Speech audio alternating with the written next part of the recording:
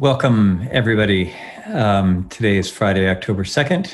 This is Music Cities Together Live, our weekly conversation program about what's happening in this unbelievably complicated and off-the-rails year of 2020 as it relates to music and communities and cities and activism and engagement and reopening our music scenes and everything else that we possibly could even think about cramming into these conversations.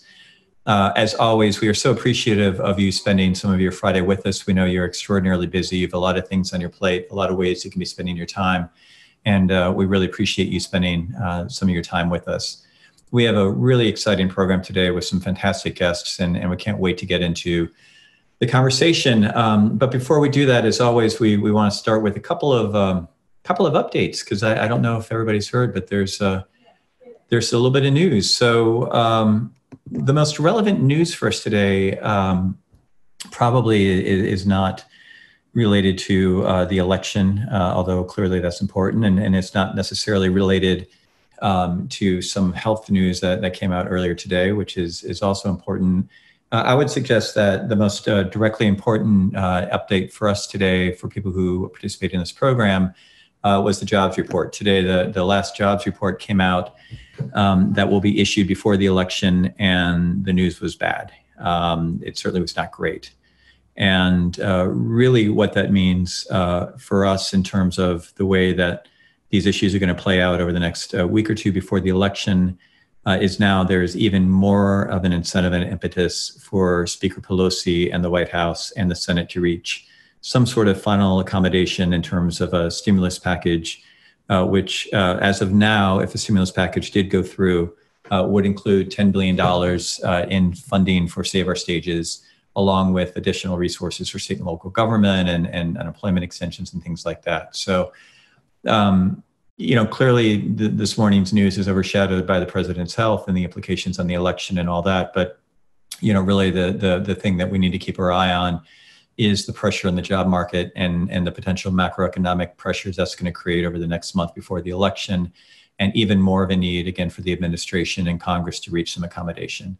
I'm really excited in our next segment, in about 20 minutes, we're going to be talking with Sean Watterson as part of our Cleveland conversation. Sean has been driving a lot of the advocacy at the national level through NEVA and some of the local and state advocacy through his work in Cleveland. And so we'll be talking in more detail about what's happening and his sense of where this is and where this is going. So with that, we have two topics we're really going to focus on today. Again, later in the show, we're going to continue our weekly check-ins with Music Cities and just get a sense of what people are feeling, how people are doing, some of the actions that they're taking in 2020. What does this mean for the broader context of art and culture and music moving forward? Again, we're thrilled this week. We're going to be talking to some of our colleagues in Cleveland and Akron and talk about, the Ohio music scene and what's going on there. Before that, we're going to revisit a topic that we always enjoy, which is data and uses of data, how we can measure things which are very difficult to measure, and some different ways that we can, some tools that potentially we could leverage not only today and tomorrow, but also as a field as we think about the evolution of access to data and how we as activists or policymakers or people who care deeply about music ecosystems can be applying these tools. So let me start the show today and bring in Kelly Ernst and Trevor McElhaney from Western States Arts Federation. Kelly and Trevor, welcome. There you go. Hey there. Hi, Michael. It's magic.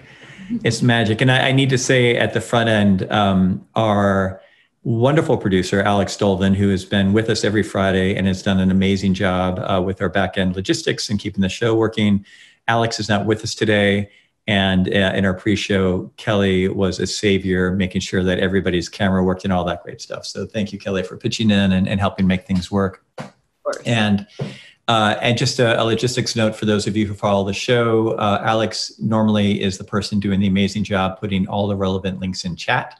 That will be me today. So I will be talking to our guests, I will be fielding questions, and I'll be putting things in chat. So if things get a little a little rocky. That's because we don't have a producer, but then we'll get through it. We'll soldier through. So anyway, Trevor and Kelly, thank you again for joining us. Let's just, for starters, I think many folks participating in today's meeting know all too well what WESTAF is all about. But for those who are new to the conversation and haven't had a chance to work with you, tell us a little bit about Western States Arts Federation and what you do there. Absolutely. Thank you again, Michael, for having us. It's really exciting to be here and be talking with everyone. Briefly, the Western States Arts Federation is a regional arts organization. It is the mission of WESTAF to promote arts advocacy, specifically in the West. We have other counterparts that are doing this work as well in other regions, but we're specifically focusing on the Western regions, the 13 Western states. Trevor and I specifically work for a data tool called the Creative Vitality Suite. It is one of many technology products that WESTAF operates. Creative Vitality Suite is a data collection tool, and we are not Western specific. We look at the entire United States collectively, and we analyze the creative economies. We look at labor market data to understand what's really going on in our creative communities across the board. I'm the business coordinator for WESTAF, for CV Suite. And then Trevor here is our data analyst. So he's the one who has all of the data answers and can help people understand really what they have and how to connect the dots, so to speak, how to develop the stories. That is, as everyone I'm sure knows, is all too important for the advocacy work that we're all engaged with. Well, I really am excited for you to share some of the work that you've been doing. And I think it, to build on what we were saying just a few minutes ago, one of the sort of structural challenges with music or cultural advocacy is that we all tend to go by our gut. There's a very natural sort of inclination to sort of feel like things are happening. So maybe artists are touring a lot more, making money off that, or maybe the royalties are bad from Spotify, or maybe, and it's been a structural challenge in this work going back 25 years to be able to actually put numbers behind it that are meaningful numbers, and there's a secondary challenge, or just because you have numbers behind something that may not tell the story you actually think it tells. So there's a whole complexity to, how we access data and how we use data. But you guys have released something fun this week that we really enjoyed. Could you tell us a little bit about what you announced or what you reported on? Sure thing. So over the course of this last year, we have been working on a campaign that we're very, very excited of and very, very proud of. It's called the Creative Vitality List. So what we're doing is putting together lists highlighting the vibrancy of creative communities across the United States. Every list, with each release of the list, we have a different theme, so to speak. The first iteration of our list, the first ever list, which was released in last spring, we looked at the general creative concentration of regions across the US. We recently launched our second list. We launched it on Wednesday. And this is a list that is highlighting music cities and small music economies across the US. We focused on, and my data analyst Trevor can really help us dive through the data, but we focused on small cities, or rather less than 500,000 people. And we focused on a concentration of musicians, singers, related workers to see really what's going on in these regions. So I would love for you to walk us through this and maybe share screen and kind of just give us let's see who are some of the cities that you held up. I think one of the things I do want to emphasize before we go through the list, first of all, I think we all know that lists are silly, right? And lists are fun because it's a great way to frame conversations and all this. But something that I think we really valued in terms of this list is, for most of us, the point of the Music Cities conversation is for every city to understand what does it mean to be the best version of themselves. And that can be a big city, that can be a small community, that can be everything in between. And I think what our audience is going to see in a minute here as you kind of walk us through this is really neat examples of communities that you wouldn't necessarily associate if you didn't know them or hadn't thought about them as really emphasizing the role of music in their life and in their in the whole sort of community of anyway, in their community. So I'll stop there. So anyway, do you want to share screen and walk us through this a little bit? Absolutely, I can absolutely do that. Thank you for saying that, Michael. We really believe over here that, and the point, the list is a light, casual, fun thing to do, but we really believe that what it shows is that every region, every city, no matter how big or small, does have a unique story to share. And the data absolutely can support that story. And that's what we want to really exhibit with these lists. So with that said, let me share my screen and I will bring you guys to our Creative Vitality list, the top 10 music cities that you need to know about. And while you're doing that, all right. Does everyone follow? Does everyone see? And folks, if you have questions, please feel free to use the Q&A window or potentially the chat window. Either one is fine. And I'm happy to get to as many questions as we can in this segment. And I know Kelly and Trevor are excited to follow up after the show. We'll have contact information when they're done talking about this. All right, so let's see the 10 music cities we need to know about. All right, now I'm kind of debating in my head. Do we want to tell you what the number one city is, or do we want to talk you through the data methodology first? Real quick to methodology. Okay, great. So I will actually bring it over to Trevor, our data analyst for CV Suite, and he can talk about exactly how we decided what makes a music city. As you can see, I'm just scrolling through our campaign site.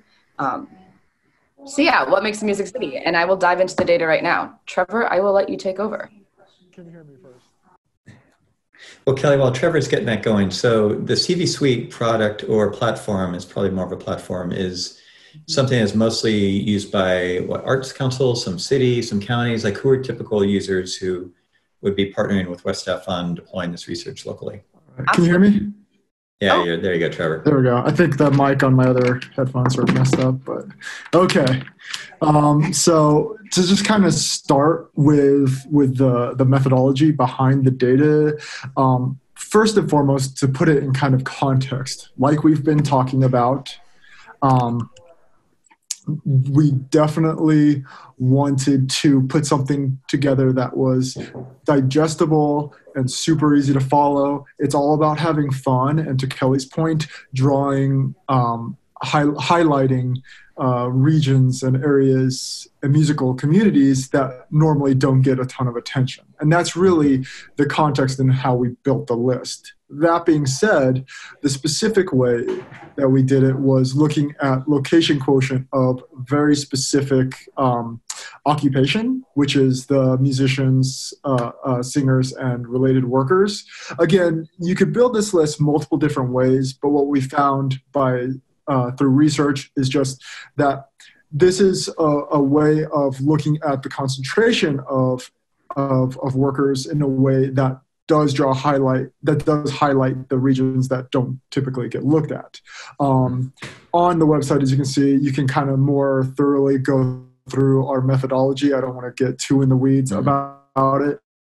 Or again, I'm sure our contact information is in there. And if anyone wants to know more, you can definitely reach out to me. I'm more than happy to geek out on numbers and statistics and methodologies behind numbers. So feel free, anyone, to do that.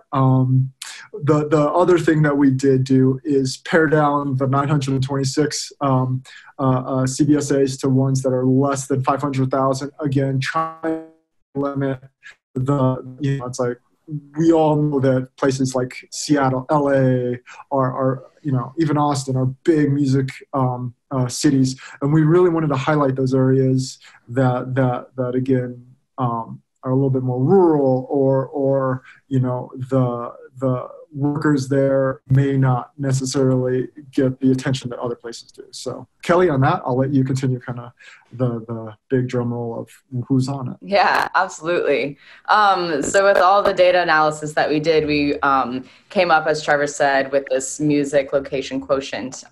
There's a few maps and graphs as a part of this campaign that can really help, that actually highlights what the actual data is for each creative town. You can see Flagstaff, Arizona. We have data on them. We've got Casper, Wyoming, their music location. They're ranked 311 out of 817. So there's a lot of fun visuals to play with as well if you're curious about your own regions. All right, so our our 10th city, the city that came in 10th, I'm going backward. So there you go. I'm giving you a little snapshot. We had Pittsfield, Massachusetts. Pittsfield actually is a town that has now ranked twice on our lists. The first time, as I mentioned earlier, we had a list highlighting the general creative vitality of a region. We came up with an index. It's actually something that we use frequently in our work. We call it the Creative Vitality Index. We used those to see what the top 30 cities were, and Pittsfield actually made an appearance on that list. We have Lawrence, Kansas. I'm not sure if you guys, here we go. We have Lawrence, Kansas. They came up as number 9 with a music location of 1.75. Again, really exciting to see some of these smaller regions popping up. And for us, it was really exciting to work with the towns and work with the arts communities in those places to kind of see exactly why they landed on the list. Another thing that we're always talking about and promoting in CV Suite is that everyone has a music story. And Michael, I love how you said this.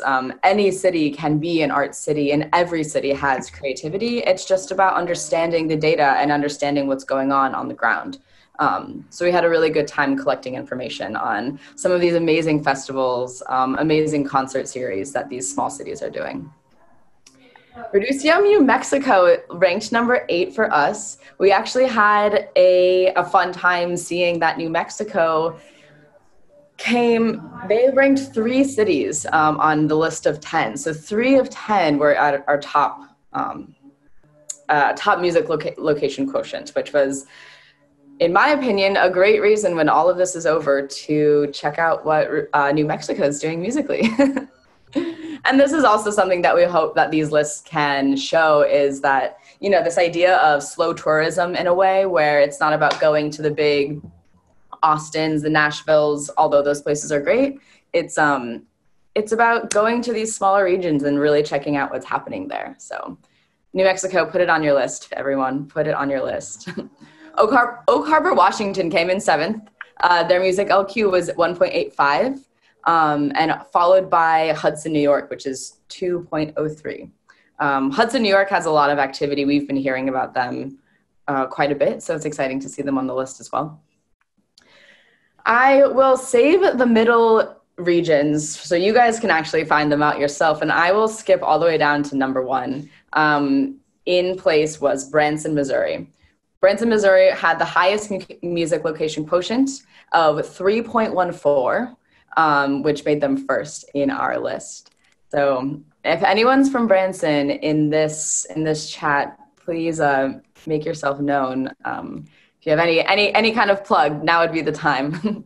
But again, we had such a good time researching these cities, connecting with people who are working in them, working for these organizations that are doing great music work, and kind of just figuring out what's happening there.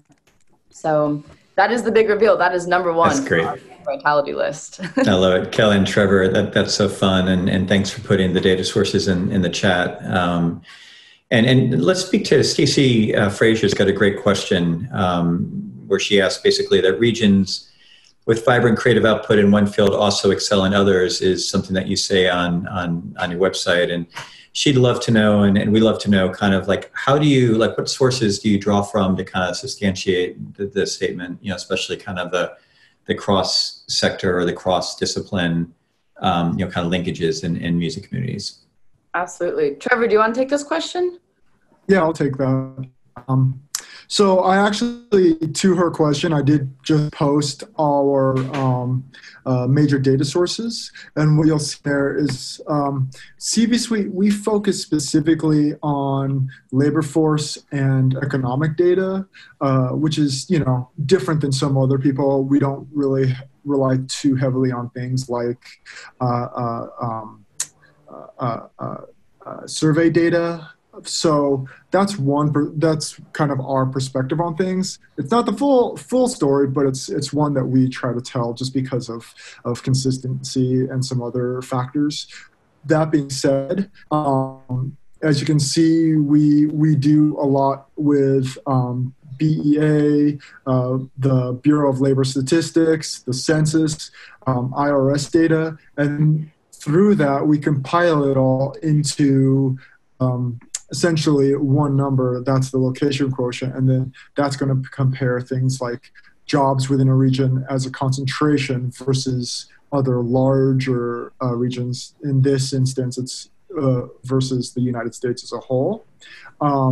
Again, I could definitely go more into detail on how that's all done, but hopefully that kind of answers your question as far as what our sources are. That's great. No, Trevor, I think that's fantastic. And, I think the, one of the reasons we wanted to have you on today, other than just really getting a kick out of the release around the 10 cities and our longstanding admiration for WESTAF is, this conversation fits into, again, as we're all getting ready for 2021 and the future, I think one of the most important conversations that's happening in the field is how do we rethink data? And to a large extent, we've had an evolution in the music field over the last 20 years. Again, like I said before, starting with not a lot of quantitative data collection and then sort of new different models. And there's been, kind of survey-based models or census-based models or CV suite or other ways of sort of looking at, how do you slice and dice and understand music in all of its complexity.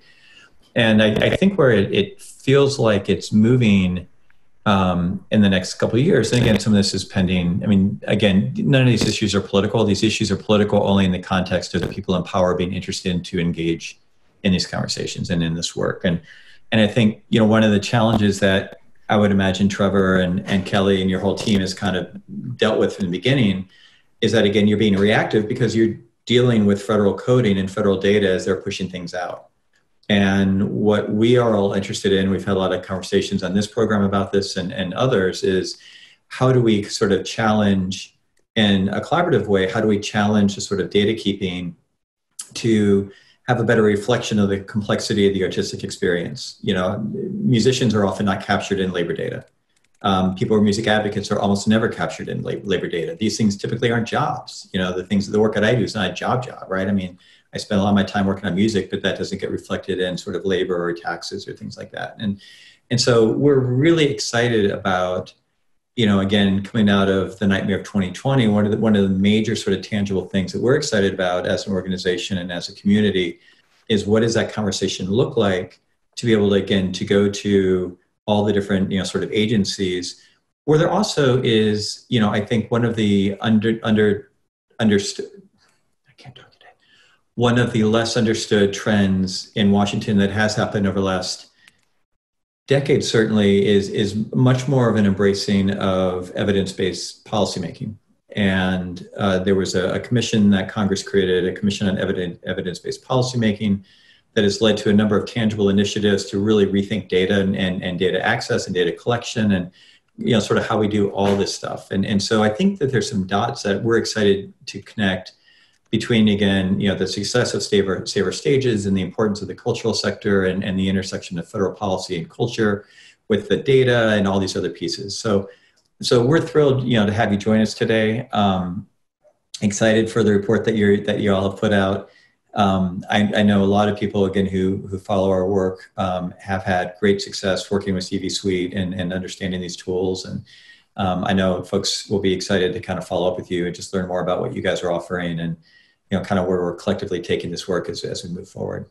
Absolutely. And thank you again, Michael, for having us. Again, this is a conversation that we're so excited to be on. Just to reiterate what you said, as we move forward trying to understand evidence-based policymaking, it is so exciting for us as a data tool to be working with people to help understand truly the data strategy and data education. So often it's a scary thing. And we really want to make sure that people know that, in fact, it's just about learning. It's just about knowing where to look and knowing how to tell the story and knowing that different sources can come in together to create this big, broad picture.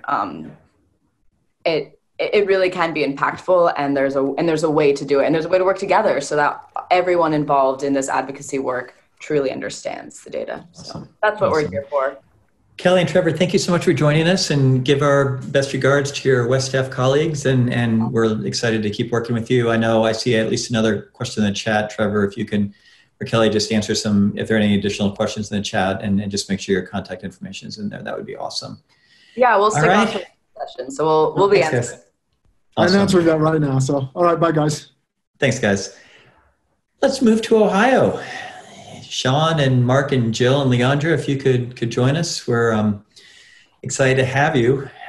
So again, this is our second check-in with our city partners. We were doing a series of these again throughout the fall to just kind of get a snapshot of what's happening in music scenes, music communities, especially communities that have been working closely with us as part of the REVS initiative.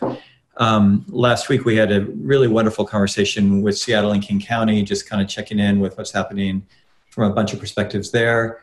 We're thrilled you guys are joining us, and I'm going to start with Sean. So, Sean, how are you today? How are you today? It's been a slog. Yeah, riding the roller coaster. Go ahead, please. Yeah, well, this week has been encouraging in some ways, but the entire summer has been a sort of a hurry up and wait, feeling like we are right on the verge of getting assistance at the federal level, and then feeling like the goalposts are getting moved on us. But as you pointed out on our pre-call, the latest on the national front seems to be trending positive. With Save Our Stages included in the House Democrats bill and in Treasury Secretary Mnuchin's counter proposal. And then news, I guess just in the last hour, I keep furiously checking my phone and refreshing, that Pelosi seems to be sending signals that there is room for compromise, especially in light of the jobs data, but also the COVID diagnosis. Yeah. So. Well, let's back out a little bit, and let's start. And I'm fascinated by your background, Sean. So why don't you tell us a little bit about how you got into music, and tell us about Happy Dog for those of us who have not had the benefit of spending time in Cleveland. Sure. So my history is I can't really hold a job for very long. So prior to starting the Happy Dog 12 years ago, which is my longest stretch, I was in finance. I was a stockbroker and a municipal bond trader. I went to law school and did international law, and ended up at the Securities and Exchange Commission in their Office of International Affairs the day before 9/11. And so spent much of the next 10 years working on anti-money laundering and counterterrorism finance issues, especially international standards. And in a weird way, that's what led me to music, because most of what we were doing was trying to manage risks, and our only measure of success was if nothing bad happened. And you had no way of knowing whether that was because of what you did or because nothing bad was going to happen anyway. So for me, coming back to Cleveland, where I'm from in DC, and starting the Happy Dog was a way of having a positive impact on the local level. Every night we have the opportunity to do something that has a positive impact on our community. And the risk is that nobody shows up, which is a much lower risk than the risk of something absolutely terrible happening. And so that's what we did. We made the decision out of the gate to support live, and we pay musicians 100% of the door, because we knew that they needed to be able to afford to make music, and we needed to make that investment in them. And then we've also used it as a community space kind of for everything else we're interested in. We have a world affairs talk series, Happy Dog Takes on the World. We have a science talk series called Life, the Universe, and Hot Dogs. And for those who don't know, Happy Dog, our specialty is hot dogs. So, but we really view ourselves as a community asset and a community space. And we take that responsibility seriously, and we take that commitment seriously. It's also why it's been so hard to be shut down during COVID, but we also take that seriously, the health and safety of our employees, but also all of the musicians and academics and everyone who takes our stage. Yeah. And, something we feels like we talk about every week, and again, for those of us, the old folks who've been doing this work for so long, there's such a distinction in live music and, industry between what is kind of music community versus like what is the live music industry. And ever since we went down the path of massive consolidation in the late 90s and in early parts of the century, there's really been a bifurcation in terms of, what are community spaces like, and what's their function and what's their role. And something that, I want to be really clear. I am not one of those people who are like, yay, COVID happened, so we, could reset. I wish we've never, obviously, like this is such a tragedy and it's been such a disaster, but I do think one of the sort of heartening aspects that we've seen is the ability for the United States, for the first time, to really echo a lot of the activism and organizing that we've seen, especially with Music Venue Trust and other, places in Europe, to basically put down a flag to say there is something that is very different and important and critical to music ecosystems about community venues, about independent venues, and they serve, a fundamental role that we do not value through our political structures. We don't value through our economic structures. They're not protected. They're not, and if you take away the ladder of venues, you don't have music. And so, I know you've been deeply involved in the NEVA organizing, and I'd love for you to share, you don't have to do the whole story, but just a minute or so about like, what was your perspective about the National Independent Venue Association coming along? And, again, the notion that, and I don't have the power to jinx anything, but the notion that $10 billion of support is now, on the table. That's a massive number, for arts advocates. We think about, the annual NEA budget being $147 million, and the entire Corporation Public Broadcasting budget being around $600 million, $10 billion going towards independent music venues is transformative as a concept. And just talk a little bit, Sean, about like how you were able to, be part of the process of connecting, with all the other, sort of leaders in an organic movement that then has gotten to this point. Yeah, well, it's been probably the thing that's kept me sane throughout all of this. And it's because there are people all across the country in the same situation. What we saw 6 months ago before NEVA existed was this almost explosion coming out of Independent Venue Week and the work that Moose was doing there, very quickly kind of coming together in the form of National Independent Venue Association. I think initially probably under 250 venues 6 months ago when it started, up to over 2,800.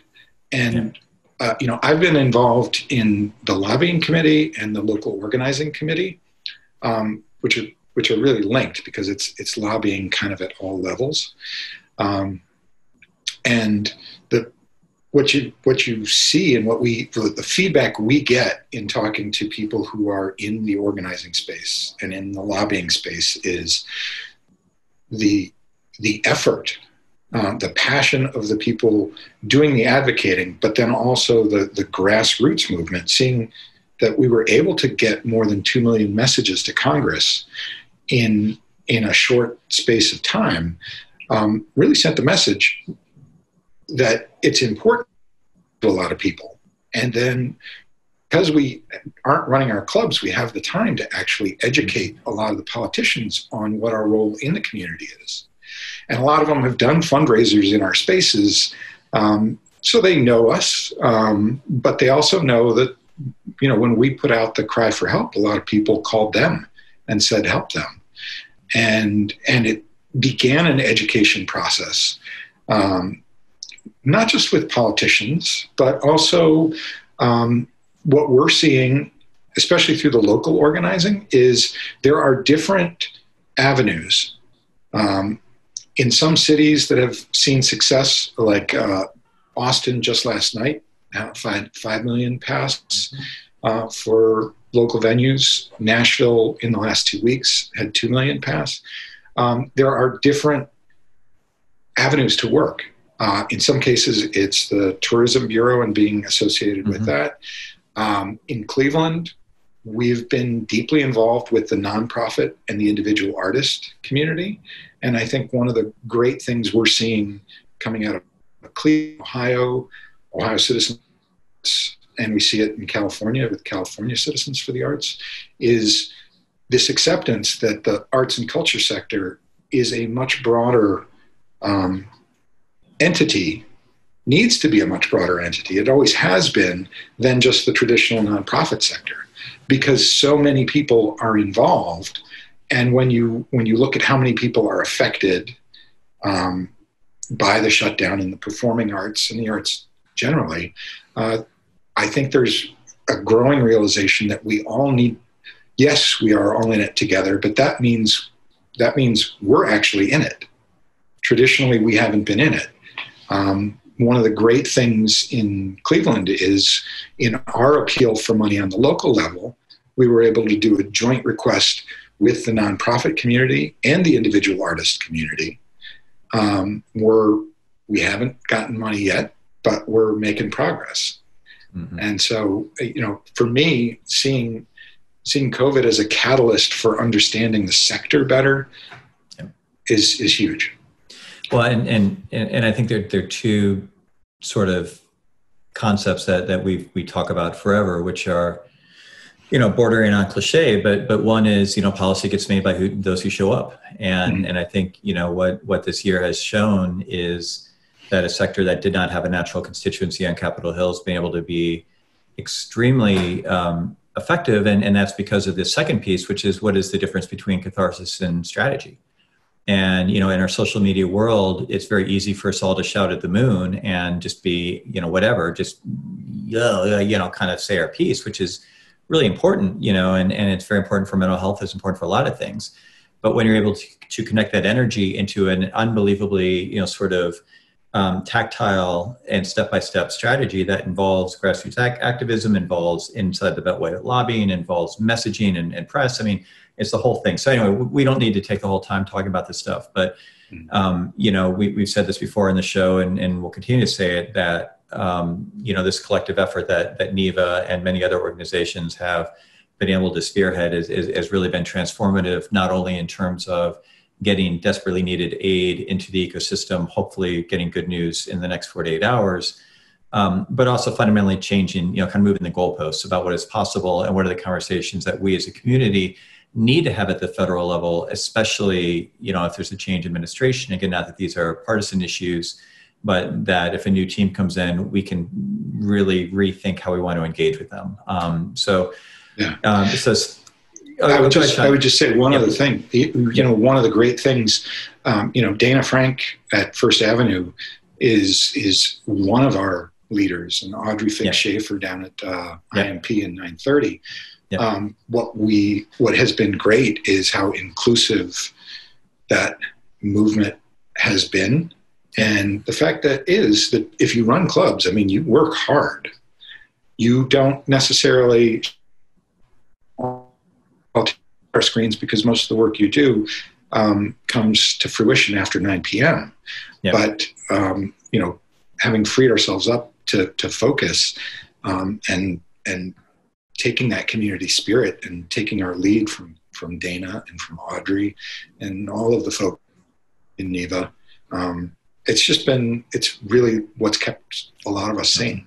So thanks. Exactly. No, thank you, Sean. And LeAundra, bringing you into the conversation. So you're joining us today from Arts Cleveland, and we enjoyed having you and your former colleague Megan on the show earlier this year and kind of give us the lay of the land in terms of Arts Cleveland. So we don't need to unpack a lot of that stuff. People can go back and watch the archive if they're interested. But, tell me about Cleveland. What should we know about Cleveland in terms of the broader art scene, in terms of how music fits into that? And,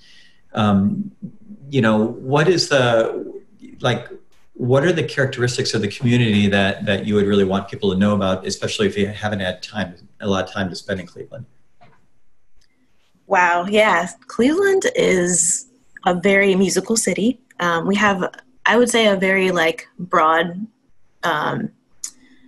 broad music scene in terms of like different kinds of venues, some venues that just have like more of a theater kind of feel, and then other venues that have more of a like just they have bars and clubs and serve food. And I mean, our arts and culture sector is just very, very diverse. We have all sorts of smaller arts organizations, bigger arts organizations. I mean, we have Playhouse Square, we have just all sorts of venues. And so it's very, very diverse scene, just a lot to offer in terms of music, in terms of arts and culture. And that's where our work has really been involved in. More recently, we typically have worked with individual artists in our work and the arts and culture sector in terms of nonprofits, but more recently we've been getting involved in work with like the for-profit music venues and organizations like that. And so that's kind of how our work has diversified lately, and just getting more involved in those kinds of circles, I would say, for sure. Yeah, and we've really gotten such a kick out of getting to know you all through Cleveland being one of our Revs pilot cities. Again, which for those who don't know, that's the Reopen Every Venue Safely initiative that Music Policy Forum and our partners at Sound Music Cities have been running. Could you speak a little bit about what the Revs process has meant for you and Arts Cleveland, and give a little bit of an update in terms of where you are at this stage? Yeah, absolutely. Yeah, I guess just like being involved in this kind of thing. Part of the reason I got involved in this work, first of all, is because I'm a musician, and so I'm really passionate about this kind of work. And so it just really diversified our work and got me involved in something that I really enjoy, but also it's just like part of the arts and culture sector. But I think just in terms of Revs, I'm just going to take us back a little bit to the beginning of the summer and when our work started. And so I would say back in June, we started the work, and we had probably about 6 or 7 meetings with a consistent group of 7 or 8 people representing the local venues on each call that we had. And as I said before, these venues kind of included bars and clubs that serve food and have live music, and then also these venues that are more like concert halls or theater-like setups. And Megan Van Boris, the previous CEO of Arts Cleveland, facilitated conversations with this group. And then I kind of just took notes during the conversations and would just kind of afterwards share them, organize them, and then share them with the group. And like after we had our first meeting, we kind of just determined the different problems and issues, and kind of made put them into themes, and kind of just discovered that the different themes that came out of that first meeting, that first conversation. And I would say the main theme that kind of popped up for us was safety. So just thinking about safety of the different people groups that would be coming to the venue. And so this included musician safety, employee safety, audience safety, things like that. And then we also just kind of discussed some other themes, such as communications with audience members, just making sure they know what to expect before they come to your venue, and things like cleaning procedures, and also just making sure that the venues communicate with agents and managers of the musicians and things like that. And so we kind of felt like at a certain point that we got all the information that we needed, and the venues felt the same way, that they had kind of told us everything that was concerning them and all that we needed to know. And so we figured, okay, it's time to kind of put this all into one single document. And so I kind of struggled at first with figuring out how to organize that document, but over time just kind of realized that the themes that we had talked about in our meetings were kind of a really great way to start organizing the document. And so the document just starts off talking about cleaning procedures. And I should also mention that our document is in the very final stages. It actually might be finished. Might just need to take a look at it one more time to make sure everything is in there. But we're really close to being finished with it. And so that's exciting. And so like I said before, we just kind of touched on things like cleaning procedures. We touched on musician safety and management, just communicating what's expected in the venue to agents and managers, so the musicians know before they show up, and that can help keep them safe, just knowing how to do load-in and things like that in order to keep the musicians safe and to protect them from other people that are also at the venue helping with that process. We talked about employee safety, so just things like having a plexiglass shield up at the bar to protect them from the audience and things like that. And then we talked about audience safety. And so thinking about things such as timed entry, having the patrons arrive at different times. And so they're not all waiting in a line close to each other, things like that. And just having floor stickers that are 6 feet apart so they know, where to stand and things like that. And just at the end of the document, we kind of included just a resource section. And I should mention as well, in our meetings that we had in June and July, they were mostly attended by representatives of the local venues. But we actually ended up sharing our document at the end of the process with some of our connections in the local public health sector, and also some musicians that we know as well. And we're able to get feedback on the document from them because we really valued those kinds of opinions as well. And so I think that the document is really thorough and will be really helpful to the people who need it in the music sector. And yeah, so our next step is basically just in terms of that, thinking about release strategy and just working on getting that out to the people who need it. And, it's such a great update, LeAundra. And on the national level phase that we're moving aggressively into, again, is at the point of revs, is not only to provide support for 11 pilot cities, but is to try to consolidate the lessons that each community came up with as they went through this local process and try to synthesize that into useful information that could be relevant for every other city that has not had a revs type initiative happening locally. And so it's a daunting task to synthesize, Cleveland and Austin and Seattle, and everybody's had their own experience in this multi-month, journey we've been on. But more to come on that front. But hopefully in October, we're going to be able to finally release some national recommendations that can benefit other cities. I think we all collectively are feeling the pressure. You see Tennessee reopening, you see Florida reopening. We know a lot of our colleagues that run venues or involved in music communities across the country are dealing with reopening timelines that may not be prioritizing some of the same scientific information as others may want to prioritize. Was that political enough?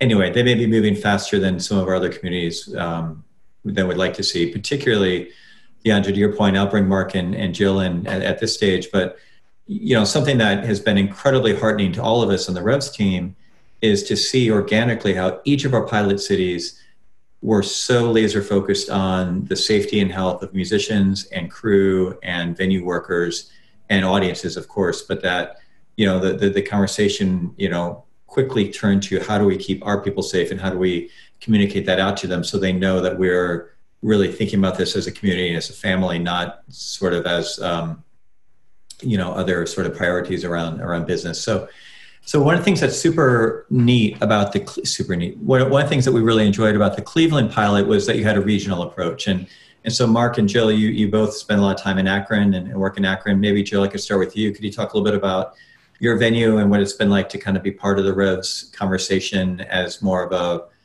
regional approach as opposed to just one city?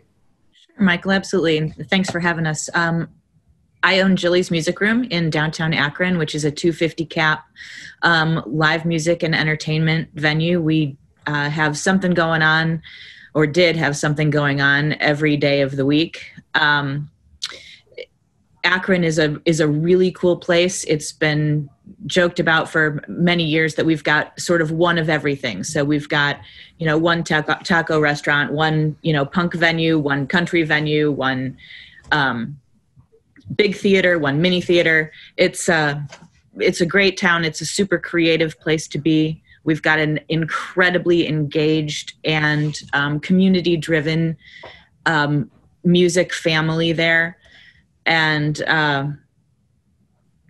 regionally, I think this has been really important. And I think that, I don't know if there is a silver lining in COVID anywhere, it's that it's brought an industry that is often working in silos together to hash out best practices and commiserate and work together on things. And it's only strengthened us, which is kind of an amazing feeling to be part of something that is just so incredibly strong and positive and working towards a better future, whether it's a reset, a semi-reset, a whatever it is, the concept of working together has been really fantastic. And that Revs in particular has brought both the nonprofit arts and culture family together with the for-profit venues, has been really wonderful, and strengthens every city as a whole, because we all know how important arts and culture is to our cities. And with that, I'll lead it to Mark.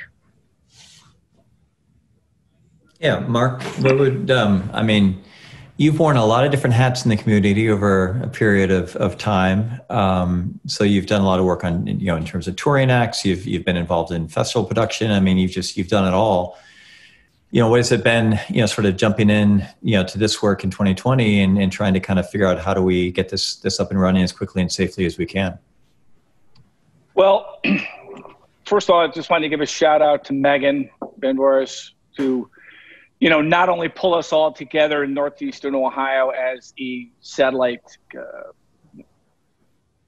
area for Revs, but she also brought a lot of the clubs together as well. So each week I look forward to my Revs call and my clubs call.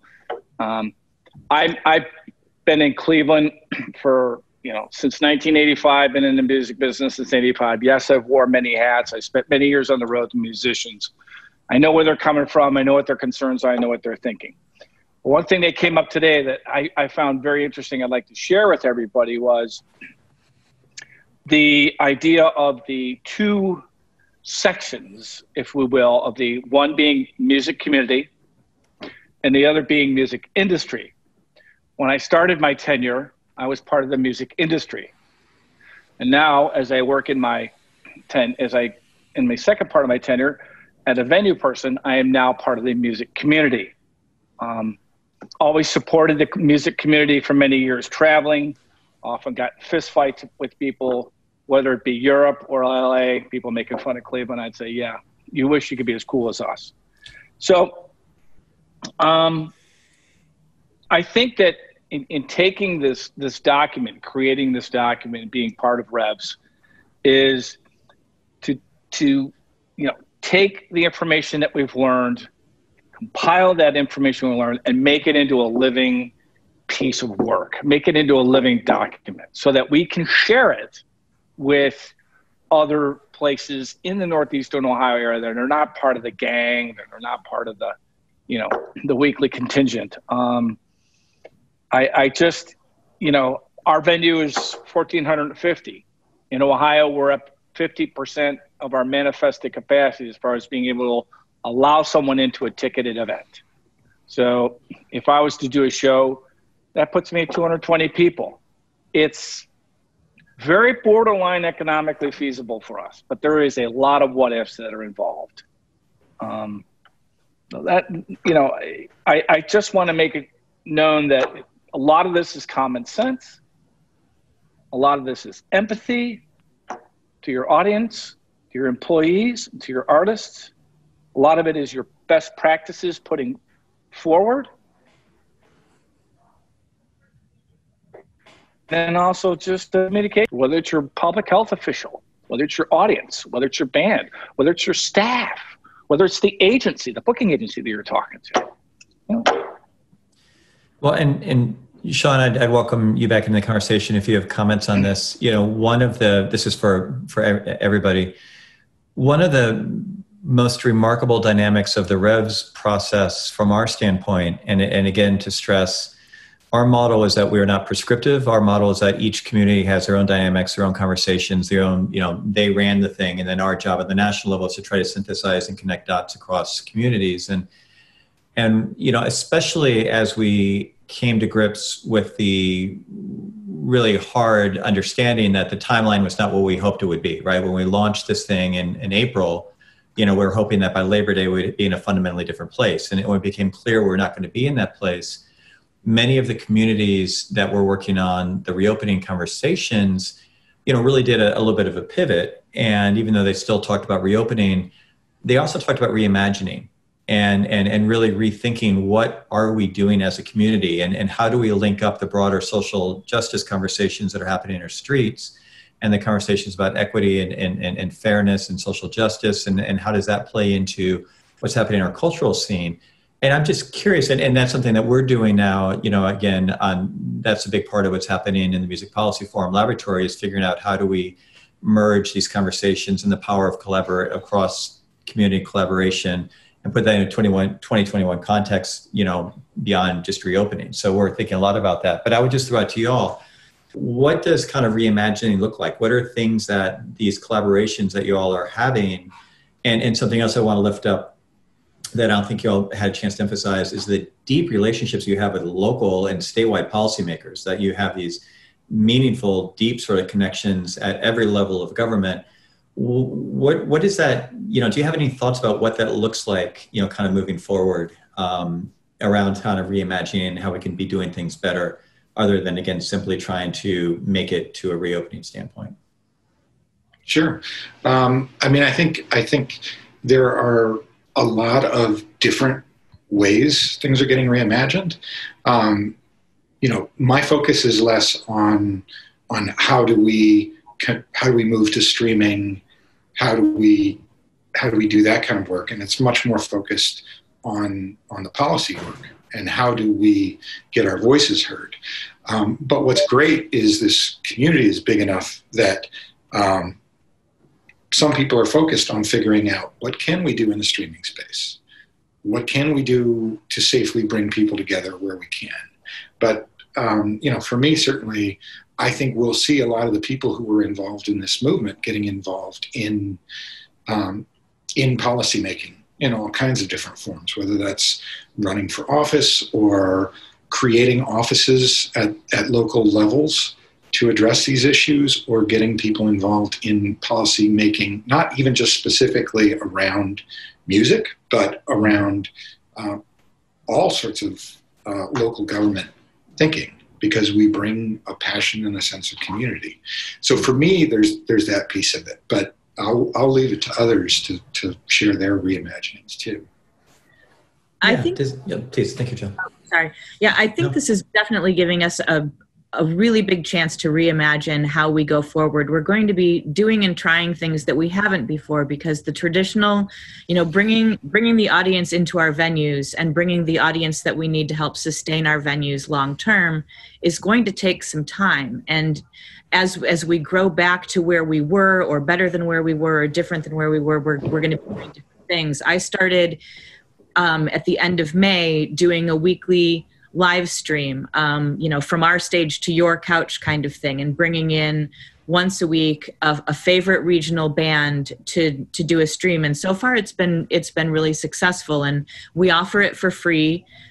This will probably be something that we keep up as we reopen, because there will be so many more people who will want to stay home but still be able to enjoy that live music experience, but maybe they aren't ready to go out yet. And I think this is going to be, just one of the new things that we do, that we continue to do and continue to offer our audiences and fans going forward.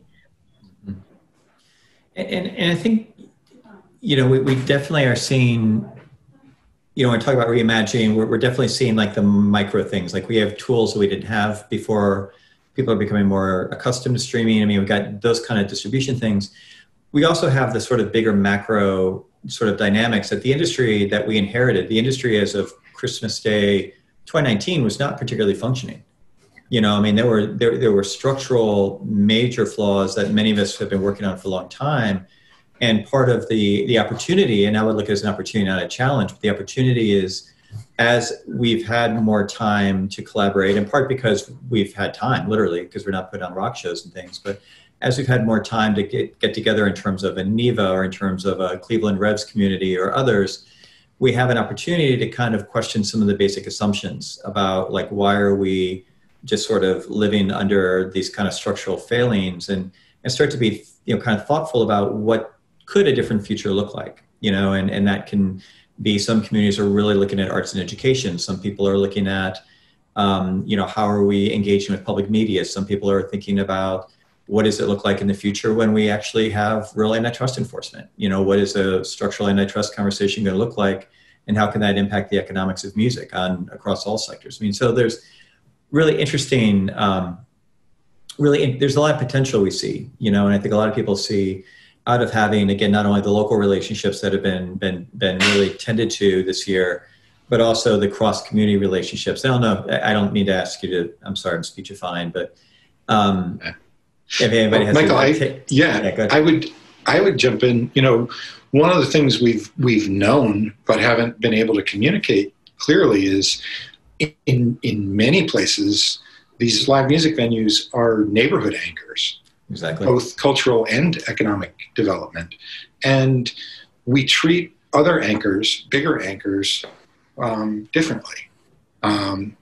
So when you're looking at this movement towards using arts districts to push economic development, realizing that if you're relying on people who are doing this from a pure grassroots perspective, who are creating value, how do you let them share in that value instead of monetizing it and turning it over in tax abatements to real estate developers who are much more adept in the policy field?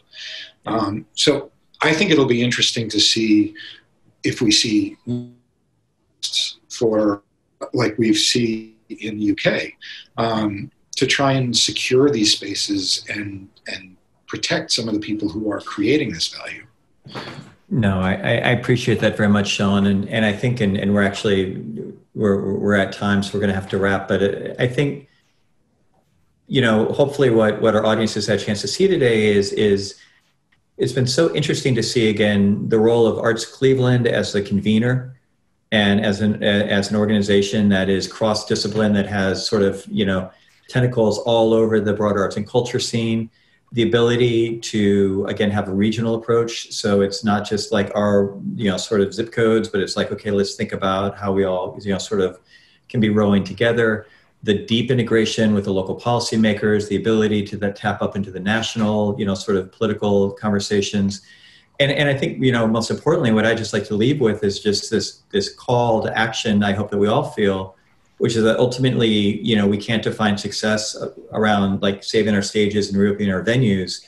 It's really about how do we take this and build momentum and build power and really have agency to create the structures that we'd like to see in the future that are, again, going to be more equitable, more music friendly, more musician friendly, more audience friendly, and really, kind of recognize the value of music in ways that structurally we probably really have not been able to do very well in this country, certainly for the last, 30, 40 years.